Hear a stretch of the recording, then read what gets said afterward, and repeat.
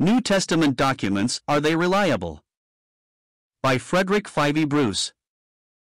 Chapter 9. The Evidence of Early Jewish Writings. The rabbinical writings. When the city of Jerusalem fell in AD 70, together with the temple, the dominion of the priestly families and the supreme court of the Sanhedrin fell with them. The only party in Judaism which was capable of undertaking the necessary work of reconstruction was that of the Pharisees, and this they did, not on a political but on a spiritual basis. Led by Yohanan the son of Zakkai, they made their headquarters at Jabneh or Jamnia, in the southwest of Palestine. Here they reconstituted the Sanhedrin as a supreme court for the organization of the whole range of religious law, with Yohanan as its first president in its new form. A great body of case law, the tradition of the elders mentioned in the New Testament, had been handed down orally from generation to generation, increasing with the years. The first step towards codifying all this material was now taken. The second step was taken by the great Rabbi Akiba, who was the first to arrange it according to subject matter. After his heroic death in AD 135, on the defeat of Bar Kokhba's rebellion against Rome, his work was revised and continued by his pupil Rabbi Meir. The work of codification was brought to completion about AD 200 by Rabbi Judah, president of the Sanhedrin from 170 to 217. The whole code of religious jurisprudence thus compiled is known as the Mishnah. This completed Mishnah itself became an object of study, and a body of commentary grew up around it in the rabbinical schools both of Palestine and of Babylonia. These commentaries or Gemaras formed a sort of supplement to the Mishnah and Gemara together are usually known as the Talmud. The Jerusalem Talmud, consisting of the Mishnah together with the accumulated Gemara of the Palestinian schools, was completed about AD 300. The much larger Babylonian Talmud continued to grow for 2 centuries more, before it was reduced to writing about the year 500. As the Mishnah is a law code, and the Talmud's commentaries on this code, there is little occasion in these writings for references to Christianity, and what references there are hostile. But, such as they are, these references do at least show that there was not the slightest doubt of the historical character of Jesus. According to the earlier rabbis whose opinions are recorded in these writings, Jesus of Nazareth was a transgressor in Israel, who practiced magic, scorned the words of the wise, led the people astray, and said he had not come to destroy the law but to add to it. He was hanged on Passover Eve for heresy and misleading the people. His disciples, of whom 5 are named, healed he sick in his name. It is clear that this is just such a portrayal of our Lord we might expect from those elements in the Pharisaic party which were opposed to him. Some of the names by which he is called bear witness directly or indirectly to the gospel record. The appellation Hatali, the hanged one, obviously refers to the manner of his death. Another name given to him, Ben Pantera, son of Pantera, probably refers, not, as has sometimes been alleged, to a Roman soldier named Pantheras, but to the Christian belief in our Lord's virgin birth, Pantera being corruption of the Greek Parthenos, virgin, that. This does not mean, of course, that all those who called him by this name believed in his virgin birth. About the end of the 1st century AD and beginning of the 2nd, there seems to have been a controversy in some Jewish circles as to whether some Christian writings should be recognized as canonical or not. These writings, whatever they were, went by the name Evangelion, the Greek word for gospel. The Evangelion in question was most probably an Aramaic form of the Gospel according to Matthew, the favorite gospel of the Jewish Christians in Palestine and the adjoining territory. Rabbi Yohanan and Rabbi Meir are said to have made unfriendly puns on the word Evangelion by altering its vowels to make it read Evangelion or Evangelion, meaning something like iniquity of the margin or sin of the writing tablet. These obscure references indicate that there was some contact between the Orthodox Pharisee and the Jewish Christians, which is not surprising if we remember that according to the New Testament the early Palestinian church included believing members of the Pharisaic party and several thousand Jews who were all zealots for the law, Acts 15. 5:21. 20. After AD 70, indeed, these Jewish Christians may have had more contact with other Jews than with members of the Gentile churches, who were increasingly inclined to write off the Jewish Christian communities as heretical and sub-Christian. In particular, there are grounds for thinking that those refugees from the Jerusalem church who settled in Transjordan about the year 70 made common cause with certain Essene groups, possibly including the remnants of the Qumran community. 2. Josephus. But we have earlier and more important Jewish literature for our purpose than anything found in the Talmuds. The Jewish historian Josephus was born of a priestly family in AD 37. At the age of 19 he joined the Pharisaic party. On a visit to Rome in AD 63 he was able to take stock of the might of the empire. On the outbreak of the Jewish War in AD 66 he was made commander of the Jewish forces in Galilee, and defended the stronghold of Jotapata against the Romans until further resistance was useless. He then escaped to a cave with 40 others, and when this new refuge seemed likely to be taken they arranged a suicide pact. Perhaps more by good management than by good luck Josephus found himself one of the last 2 survivors. He persuaded his fellow survivor that they might as well give themselves up to the Romans, and when they had done he contrived to win the favor of Vespasian, the Roman commander, by predicting his elevation to the imperial purple, a prediction which was fulfilled in AD 69. Josephus was attached to the Roman general headquarters during the siege of Jerusalem, even acting as interpreter for Titus, Vespasian's son and successor in the Palestinian command, when he wished to make proclamation to the beleaguered inhabitants. After the fall of the city and crushing of the rebellion, Josephus settled down comfortably in Rome as a client and pensioner of the emperor, whose family name Flavius assumed, being thenceforth known as Flavius Josephus. Naturally, this variegated career did not tend to make him popular with his fellow countrymen, many of whom did and still do look on him as a double-dyed traitor. However, he employed his years of leisure in Rome in such a way as to establish some claim upon their gratitude, by writing the history of their nation.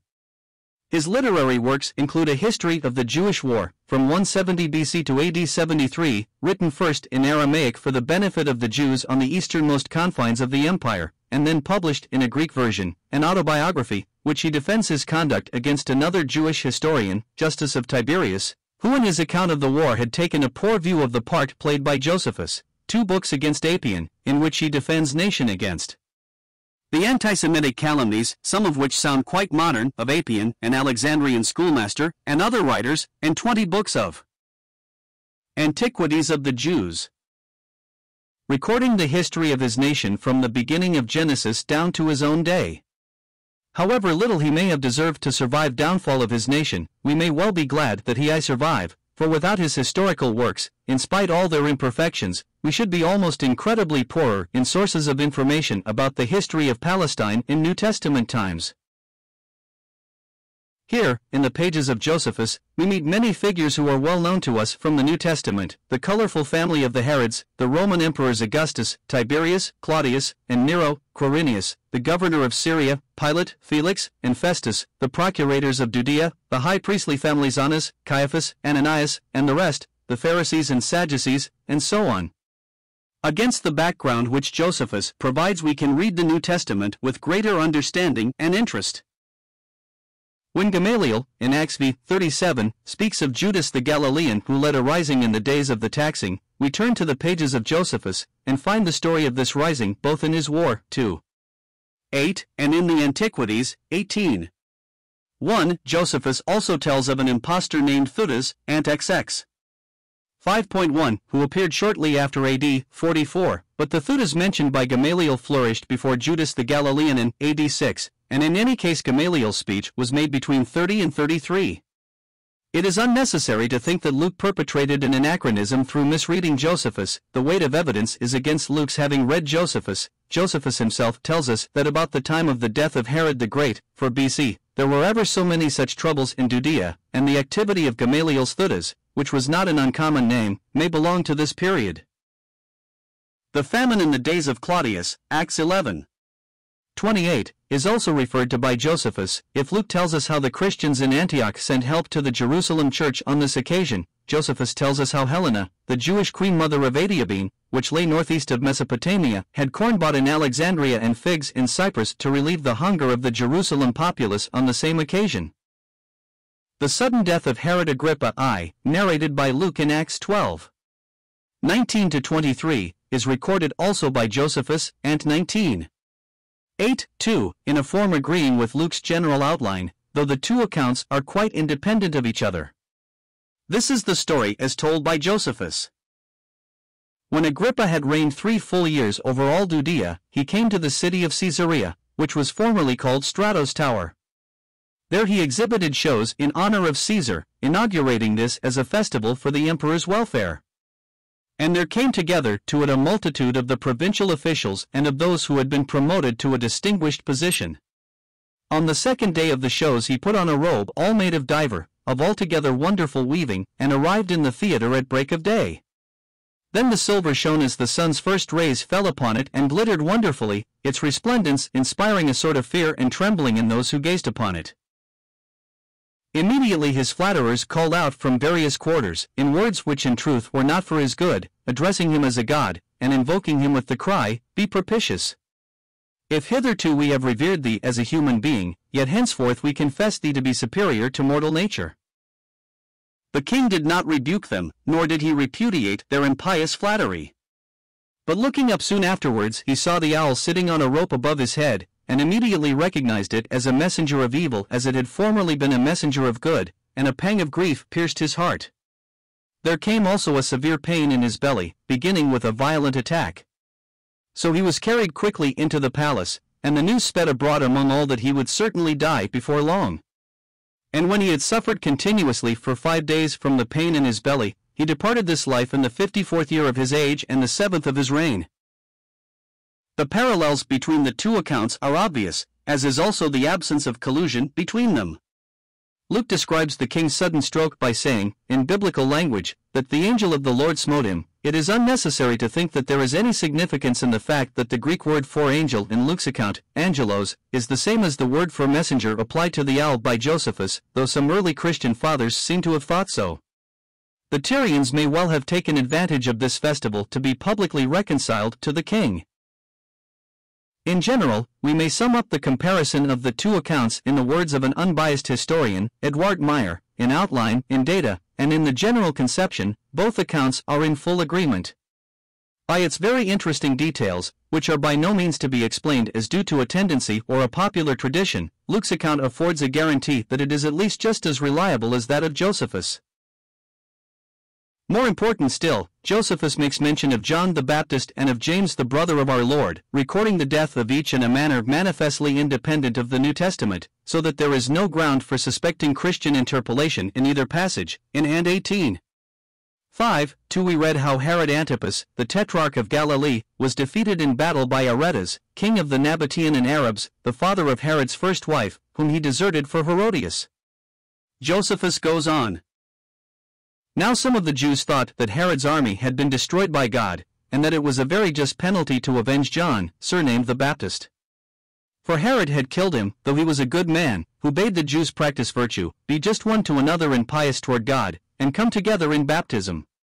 He taught that baptism was acceptable to God provided that they underwent it not to procure remission of certain sins, but for the purification of the body, if the soul had already been purified by righteousness. And when the others gathered round him, for they were greatly moved when they heard his words, Herod feared that his persuasive power over men, being so great, might lead to a rising, as they seemed ready to follow his counsel in everything. So he thought it much better to seize him and kill him before he caused any tumult, than to have to repent of falling into such trouble later on, after a revolt had taken place. Because of this suspicion of Herod, John was sent in chains to Machaerus, the fortress which we mentioned above, and there put to death.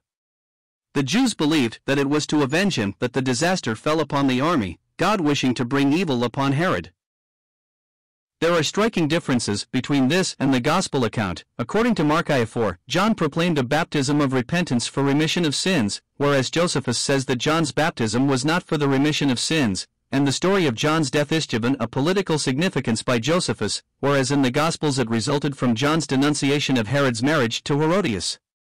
It is quite likely that Herod thought he could kill 2 birds with 1 stone by imprisoning John, and as for the discrepancy about the significance of John's baptism, the independent traditions which we can trace in the New Testament are impressively unanimous, and besides being earlier than the account in Josephus, the Antiquities were published in AD 93, they give what is a more probable account from the religious historical point of view. Josephus, in fact, seems to attribute to John the baptismal doctrine of the Essenes, as known to us now from the Qumran texts. But the general outline of the story in Josephus confirms the Gospel record. The Josephus passage was known to Origen, c. 8230, and to Eusebius, c. 8326, that Later in the Antiquities, XX 9:1, Josephus describes the high-handed acts of the high priest Ananus after the death of the procurator Festus, AD 61, in these words. But the younger Ananus who, as we said, received the high priesthood, was of a bold disposition and exceptionally daring. He followed the party of the Sadducees, who are severe in judgment above all the Jews, as we have already shown. As therefore Annas was of such a disposition, he thought he had now a good opportunity, as Festus was now dead, and Albinos was still on the road, so he assembled a council of judges, and brought before it the brother of Jesus the so-called Christ, whose name was James, together with some others, and having accused them as lawbreakers, he delivered them over to be stoned. This passage, like the previous one, was also known Origen and Eusebius. The story of the death of James the Just, as the Lord's brother was called, is told greater detail by Hegesippus, a Jewish Christian writer of c. AD 170. The account in Josephus is chiefly important because he calls James the brother of Jesus the so-called Christ, in such a way as to suggest that he has already made some reference to Jesus. And we do find a reference to him in all extant copies of Josephus, the so-called Testimonium Flavianum in Antiquities 18. 3:3. There Josephus narrates some of the troubles which marked the procuratorship of Pilate, and continues. And there arose about this time Jesus, a wise man, if indeed we should call him a man, for he was a doer of marvelous deeds, a teacher of men who received the truth with pleasure. He led away many Jews, and also many of the Greeks. This man was the Christ.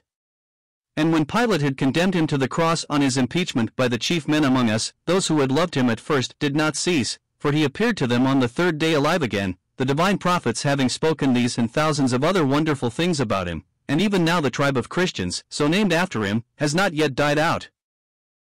This is a translation of the text of this passage as it has come down to us, and we know that it was the same the time of Eusebius, who quotes it twice. One reason why many have decided to regard it as a Christian interpolation is that Origen says that Josephus did not believe Jesus to be the Messiah nor proclaim him such. That Josephus was no Christian is certain in any case. But it seems unlikely that a writer who was not a Christian should use the expressions printed above italics. Yet there is nothing to say against the passage the ground of textual criticism. The manuscript evidence is as unanimous and ample as it is for anything in Josephus. It may be, however, that Origen knew the passage in an earlier form, which lacked the italicized sections. Since the text of Josephus has been transmitted by Christians and not by Jews, it is not surprising if his reference to Jesus should have acquired a more Christian flavor in the course of time. If, however, we look more closely at these italicized sections, it may occur to us to wonder if it is not possible that Josephus was writing with his tongue in his cheek. If indeed we should call him a man may be a sarcastic reference to the Christians' belief in Jesus as the Son of God. This man was the Christ may mean no more than that this was the Jesus commonly called the Christ. Me such reference is in any case implied by the later statement that the Christians were called after him.